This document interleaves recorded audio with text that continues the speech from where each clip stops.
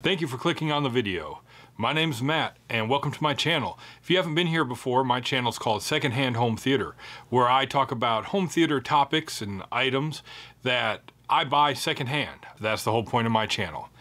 Here today, this is Why I Own It, a series of videos where I talk about why I own a DVD or a Blu-ray or a piece of media that I have in my collection.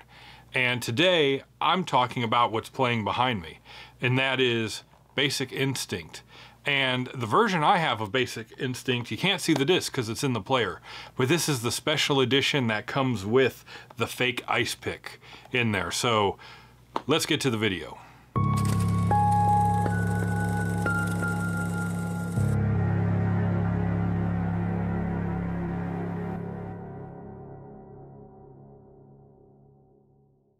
So I've been a big fan of Paul Verhoeven, but mainly for his more action-oriented stuff. So RoboCop, I first came to know of him through Total Recall with Arnold Schwarzenegger.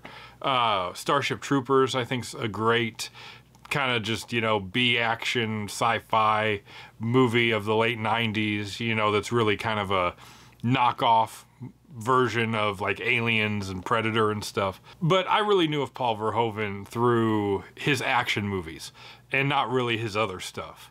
And it wasn't until much later on in my life that I realized he had done Basic Instinct, and then further on down the line, you know, like Showgirls and whatever. Basic Instinct was a movie that I thought's interesting for what it is. You know, and say what you will about the actual story of the movie. The detective work and all that is rather stupid for the movie, even of the time of, you know, if it was set in the early 90s, even for the early 90s, it's stupid.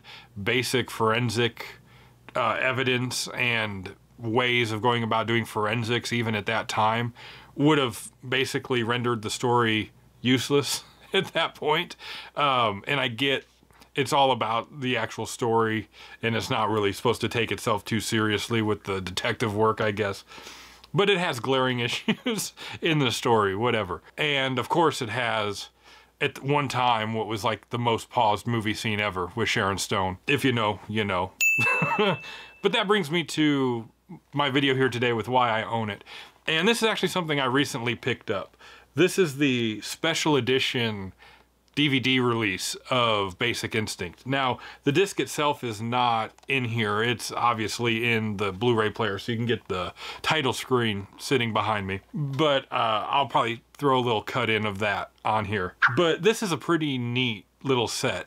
It comes with the DVD, which just has some basic kind of special features, audio commentary, you know, just a 16:9 anamorphic transfer with a 5.1 and a 2.0 Dolby mix. You know, so nothing too crazy there. But the big reason I like this, and I've made a point on my channel here to talk about how I'm not a big packaging fan. You know, I don't really care as much about packaging and wanting to get, you know, steel books and special art and special editions that look kind of funky and weird. Normally that's not my thing. I don't usually care about that.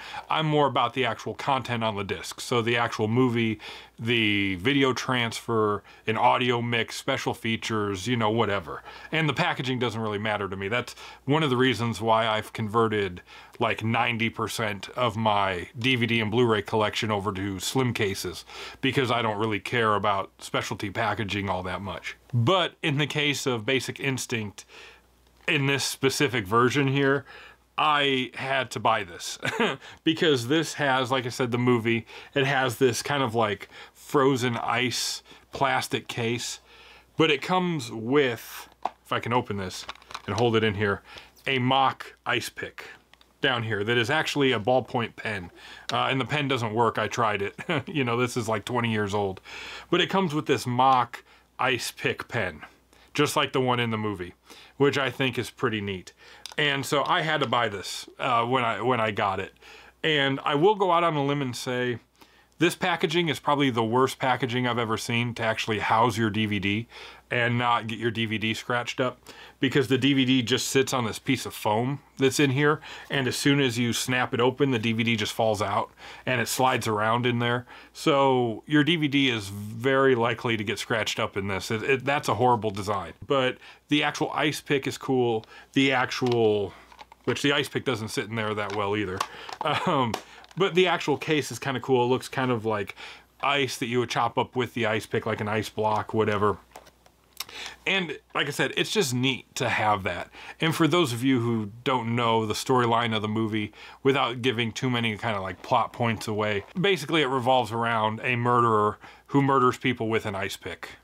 Okay, and the whole story is them trying to figure out if the woman who has written about these murders in novels that kind of like take place almost word for word how the actual crimes are committed, they try and figure out if she's the one actually committing the crimes or if she knows who's committing the crimes.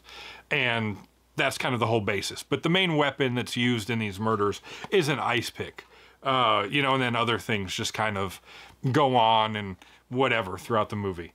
But so when I saw this actually at a vintage stock that I went to recently and traded some stuff in, and I had a whole bunch of store credit there, this was one of the movies I picked up while I was there, because this was only $5 for this set. And while the DVD that's in this set isn't anything special, I just thought the ice pick and this little set, just for novelty's sake, would be cool. And like I said, I'm not a huge special packaging kind of fan, kind of person, but for this kind of situation in this case, I think this is just cheesy, funny packaging that I had to have. So with that, thank you for watching my video here today. This is why I own it, the Basic Instinct Ice Pick Special Edition, I guess you would call it.